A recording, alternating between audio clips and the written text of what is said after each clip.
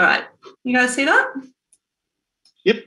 Great. Okay, cool. All right, so I'm a Sustainable Communities Officer at Moreland City Council, and today I'll be speaking about the Moreland City Council Bicycle Network Partnership, where we ran Open Streets project. So essentially the Open Streets trial was the first trial in Australia to close off a road outside of school, closing off the road to car access and opening it up to walking, cycling, any form of sustainable transport during drop-off and pick-up times only over a 3 days over a 3-week period. So to give you a bit of context on Moreland and how we move around Moreland, there's around 190,000 people live in Moreland, and this number is rapidly growing. So it's going to be really putting an increased pressure and demand on our transport network over the coming decades.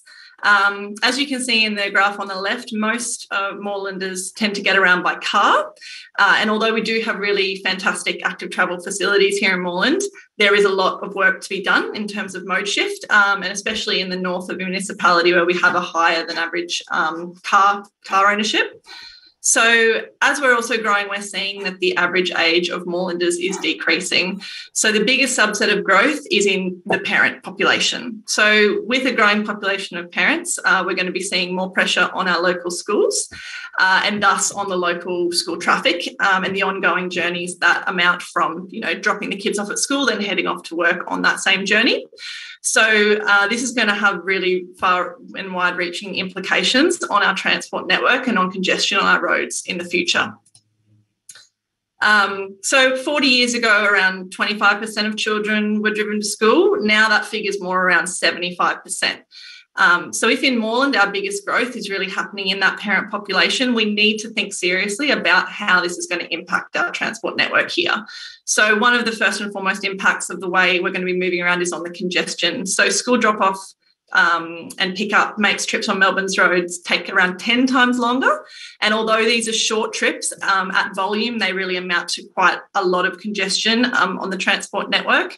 Again, they feed into ongoing trips. So if you're getting in the car to take your kid to school, you're probably then just going to drive on to work or drive on to the grocery store. And experts are estimating that these additional costs generated by school trips is in the hundreds of millions of dollars. So it's a big issue and it's only going to get more serious. Of course, also road safety outcomes. Over a quarter of all road incidents in Australia occur around school pickup time. And we've all seen, I'm sure, how dangerous the roads are on these narrow streets outside schools with rat running and, parents really focused on getting a park and not really watching children navigating those roads around them. There's health implications of this. 1 in 4 Victorian children are overweight or obese, and 4 or 5 children are not meeting the recommended 60 minutes of physical activity every day. So by being driven to school every single day, that feeds into that sedentary activity, and kids aren't getting there. A really great opportunity to be moving on their way to and from school. And, of course, impacts on the environment. Transport accounts for more than a third of an average household's carbon emissions here in Moreland, and air quality concerns too when you've got cars idling and blocked up in traffic outside school gates where you've got young lungs breathing that in. That's, a really, really serious problem and one that has sparked a lot of movement on open streets around the world in terms of air quality and children's growth outside schools. So when you're considering these impacts on, the future transport network, we also need to consider the context and the changes to the way we're moving around based on, the pandemic and how our lives and the way we move are really going to be changing in the future. So, obviously we've seen a huge increase in walking and cycling over the last year. We've seen more flexible and remote working happening, and with flexible working means changes in travel behaviour of families that probably might not have changed for years and years and years because they've always been driving that one trip to work. We're now seeing this opportunity to, shift up people working from home, not driving those trips. We've seen this mindset change in how people prioritise space. So before, taking away a car park to give it to people to sit was just unfathomable. Now with social distancing, we've really seen an appetite and a demand for reprioritising road space to give safe space for social distancing. This then leads into, increased local spending for businesses as an economic support over COVID. And also just an increase in localised living and getting around our neighbourhoods on foot and with these 5 kilometre restrictions. I mean, if anywhere's seen it, Melbourne has. Really that importance of being connected with your local community and spending and living locally. And, of course, the importance of community cohesion during times of social isolation and how important neighbours and community networks were over the last year and will continue to be as we go forward. So really we are in quite a time of change, as we all know, but it's really in terms of changing behaviours, times of disruption are the key. And when we're looking at changing travel behaviours and looking at trials and pilots, it's really the best time to be tapping into those. So considering the pressures on the transport network that we're looking at, the changes around the world, a solution to some of these problems has arisen, and it's not really been that recently. So the first street closure outside of school was in Italy in the 1990s. They're commonly referred to as school streets in around Europe, but by restricting vehicular traffic during peak drop-off and pick-up times, these street closures have been shown to facilitate active travel, improve air quality, reduce congestion, encourage healthier lifestyles, and shape this community connection.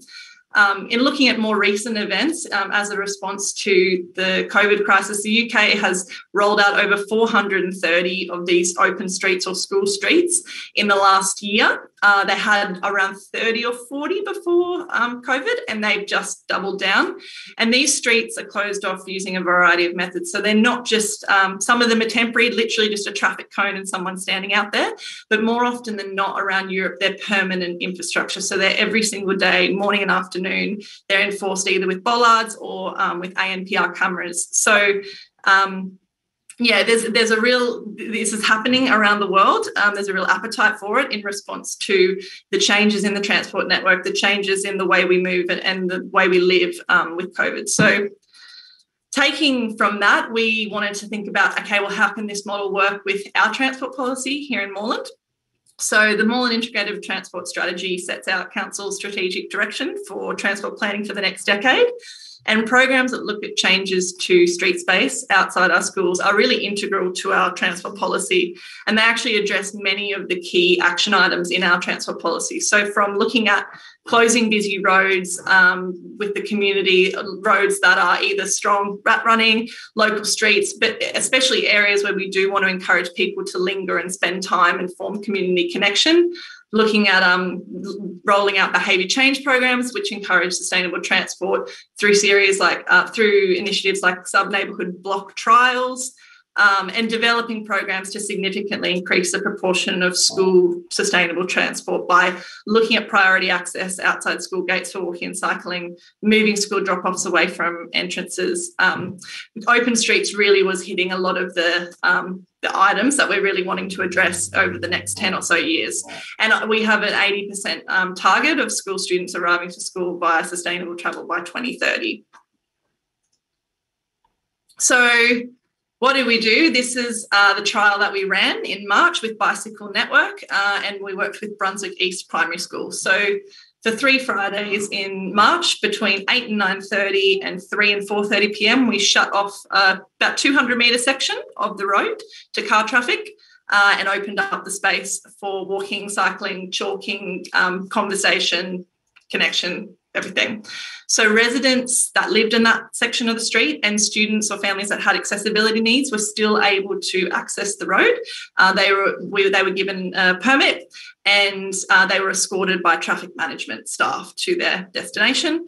Drop-off zones were relocated for families that need to drive, and we mapped out where these families could park and then walk the last few hundred metres.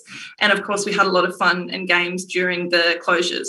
So I've just got a little snippet of a video I'll play, if it'll work. Moreland City Council is really proud to have partnered with Bicycle Network and Brunswick East Primary School to put on the Open Streets trial. It's really important for us to see children feeling safe and active and bringing the community together. And with our streets, it's been so fantastic to see an opportunity where the children are riding their bikes and walking.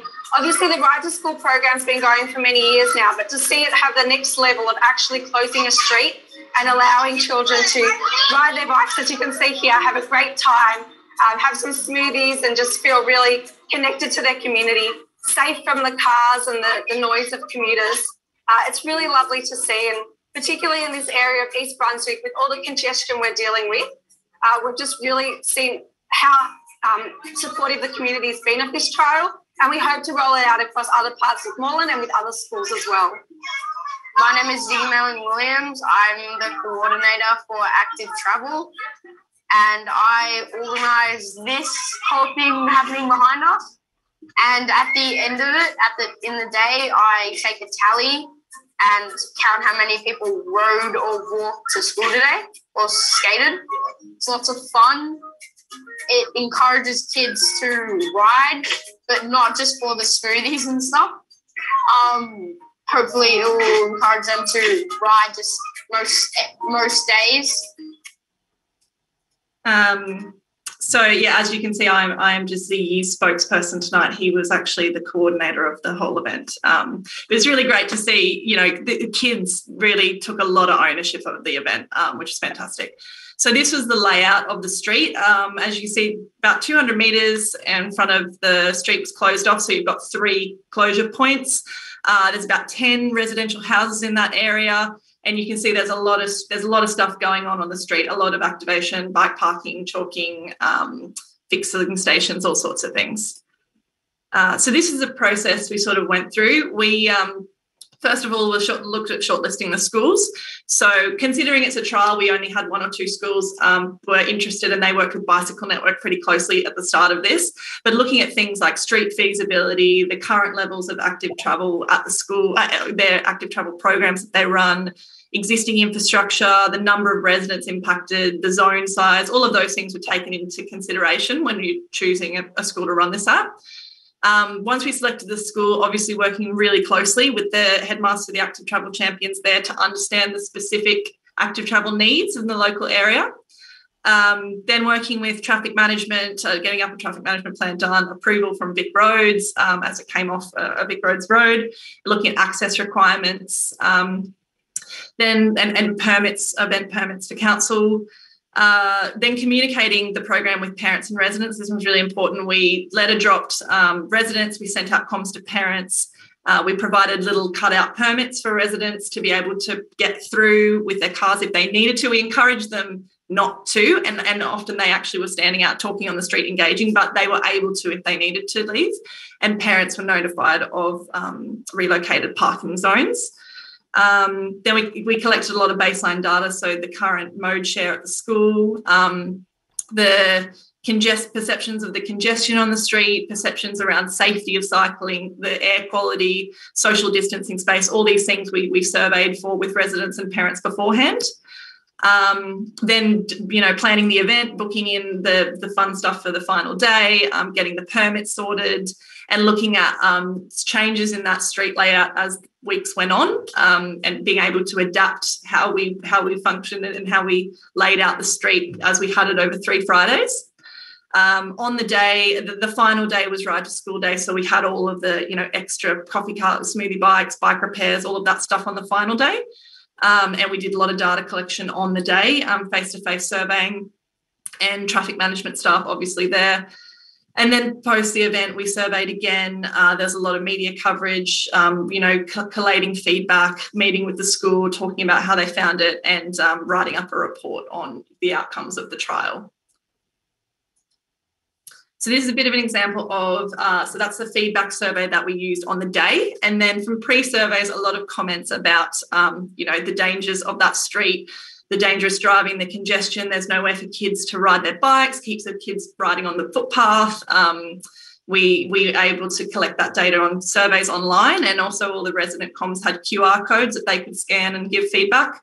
And then on the day and post surveys, it was a complete flip where we had, everybody loving the trial, wanting to see more, lots of comments about, how safe it was for kids to ride, and just enjoyment of the trial. So these are some of the results, which is the nitty-gritty fun stuff. So we saw a 20% increase in active travel over the trial days, which, on the final day, we had 95% of kids travelling actively. So that's not just travelling actively from the start of the open street zone into the school, because obviously they had to. That's from home to school, 95% of kids travelling actively on that final day. We saw 100% of parents that were surveyed intending to travel actively as a result of the trial once a week following. 91.3% of families felt that kids could walk or cycle safely during the trial. Really high ratings of enjoyability should the traffic be reduced. And I think the most interesting is, and I'll go into this a little bit in the next slide, the 83% of residents and parents wanting to see this at least weekly going forward. And like I said, we got some great data from residents and local business owners, people that pass through that street on their commute, stopping on the day and talking with us and talking with Bicycle Network staff about how great it was. So it wasn't just parents saying how fantastic it was. So this is really probably the most interesting and the most exciting, is that when we asked parents how often they want to see the street opened, 65% want to see it every single day. So this is that model that they use in the UK, right, where they shut the street off to cars every day. 65% of parents want to see it every day, and it's not just parents that cycle, it's vehicle driving parents. Around almost 50% of vehicle driving parents that we surveyed want to see it every day as well. And you'll see that no vehicle driving parents didn't want to see it at all or even yearly. We had a really, really, keen appetite for this kind of stuff. And I think it's also interesting to note that around 40% of the kids at that school live out of zone. So it's not, it's not a school where everybody lives really close. Of course, they want to see it. You've got kids travelling quite far and families travelling quite far. And that's higher than average out of zone kind of rate. And they still want to see these kinds of trials outside school. Lots of press, pretty much all of it really good. The Age article online got a lot of traction. And yeah, Koshi was on it on Sunrise. We got Channel 7. It was, we went, oh, there's the light. It was really, really great. And surprisingly, actually, Sunrise and Channel 7 did a pretty good coverage of it. So, got lots of attention. The learnings from it, obviously having parents and residents informed and on board early on is really important. And the kids were the biggest advocates for the whole thing. Like if a parent forgot, the kid was tugging on their arm at 6 a.m. saying, we've got ride to school today, we've got the closure. So they did all the hard work for us.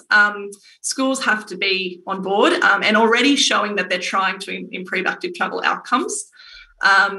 Activating the space is really important. I don't think you need all the huge celebration stuff, but just having chalk and a few traffic cones is super important because people aren't used to spending time standing on a road, and it took a while over the weeks to get parents and to get students actually out on that road. They were still standing on the curb at the very start. So activating the space is really important. Getting council community excited. We have Ben Carroll there, getting a little bit of hype around it and making sure it's delivered in collaboration with other initiatives that council are running, so it's not a siloed thing, making sure it's really integrated. So on that integration, and the next steps, I guess, for us at Moreland, it's been now delivered as part of a Ride and Stride behaviour change program that I'm managing, which is essentially a holistic program that looks at delivering behaviour change, a wide variety of behaviour change initiatives with 2 pilot schools. And similar to what Lauren was talking about, really understanding those barriers and enablers to active travel. And one of the programs that we will be hoping to run with each Ride and Stride school is an open streets pilot trial. And we got almost a third of all primary schools in Moreland apply to be a pilot school, and that is a big part of that was them seeing the open streets and wanting that outside their own school. We've got a second trial planned at a school in Coburg North in a few months, and we're now looking at next stages for taking on the first trial at Brunswick East and what we can do, considering there's a lot of appetite there. And really, in terms of going forward, we're looking at building off the learnings from these trials. We want to test it in different parts of the municipality, and we want to develop a model for progressing to more permanent methods as they're seen overseas. I think the key takeaway, I guess, from this is that in terms of taking it to your councils and looking at how you can do it is really thinking about what your end goal, is it a celebration in just terms of it's a fun way to get kids excited about active travel, or it's a way to reward a school that's been doing well, or a way to, encourage schools to do more, or is it a conversation starter where you're giving the community a real taste of street space that prioritises people and roads for our most vulnerable road users, and reallocating that road space for the next generation of Moreland residents. And I know reallocation of road space is a huge contentious issue at many councils at the moment, and I think trials like this can really give people a taste of what street space can look like when it's not given over to, cars back to back, bumper to bumper. And then lastly, is it looking towards a bigger picture? Like, are you doing this trial to see how you can try it out, see if it works at that school, if there's uptake, then look at the next level, then look at maybe some permanency. I think it's really important that there's strategy behind which schools you select, the way that you're doing it, the investment and the time that you put into it, and looking at making long-term improvements to the transport network through these more permanent measures, putting in outside schools. So lastly, I just think this quote really sums it up. From 15 minutes to an hour at either end of the school day, the streets outside fill with the sounds of conversation rather than the sounds of engines. And for tens or hundreds of metres of the school journey, families get respite from the traffic that dominates every other street in their cities. And I think that picture and that quote really sum up what this project and the power of trials like this for our network here in Moreland. So, yeah, thank you. Thank you, Zoe. That's a beautiful image and a beautiful quote.